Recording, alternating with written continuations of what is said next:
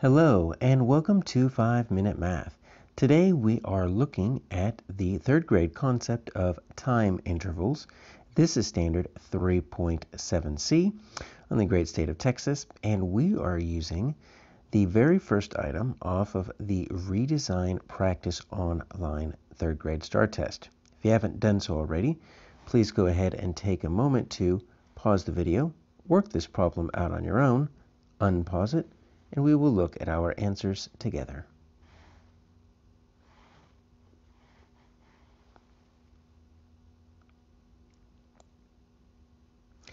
So, in this STAAR redesign here, you see it's going to be completely online, and you might have to scroll a little bit because it might not always fit on your screen.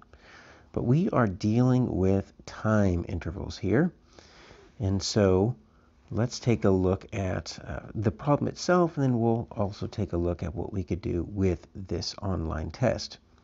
So the clock shows the time a movie started, and then the hour lasted 1 hour and 15. The movie lasted 1 hour and 15 minutes. Which time is closest to the time that the movie ended? All right, so it looks like we have two parts here. First, we need to be able to figure out when did the movie start, and then secondly, we need to figure out, obviously the answer, when did the movie end?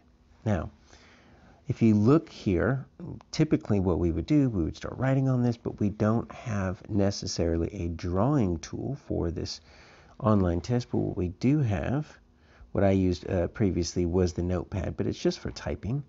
And so it's not super helpful. I like the graphing paper, right? So we're going to use this graphing paper. You notice we can change the transparency, so we can it starts right there at the middle, so that's kind of nice. So what we could do is we can actually draw over our picture here, and we can change the grid size if we need to. But many different colors here, so let's go with green. And we can either add points if we're actually going to be doing graphing like that, but we're probably not going to do that. We can draw some lines. But what I'm going to find the most helpful, let's reset this here. I'm going to find the drawing feature. This is the closest that we're going to get to be able to have scratch paper on the actual STAAR test. So let's see what time this is. Okay, so we've got the hour here is between 6 and 7. So it's going to be 6 something. And then, let's see. We need to skip count by 5s to figure out the minute hand there. So we've got 5, 10, 15, 20. We got 25, 30, 35, 40, 45. All right, it's not liking my zeros for some reason. There we go.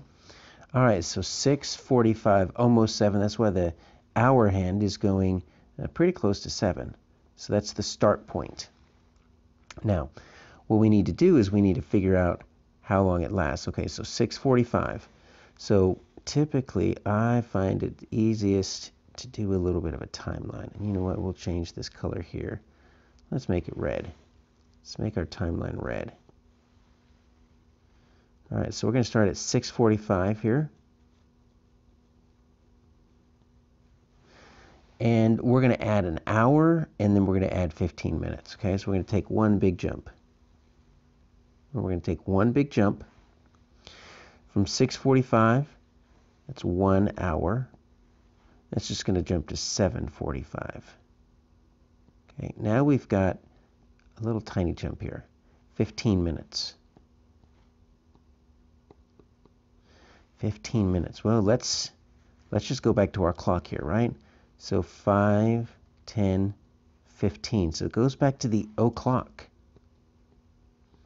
And I was already at 7:45.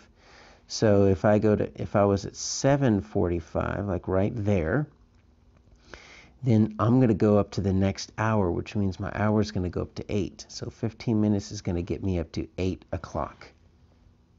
And so we're going to scroll down here, look at our 4 answer choices, and we are going to go with A, and then we would just hit this next button up in the top left corner. We would go to our next problem.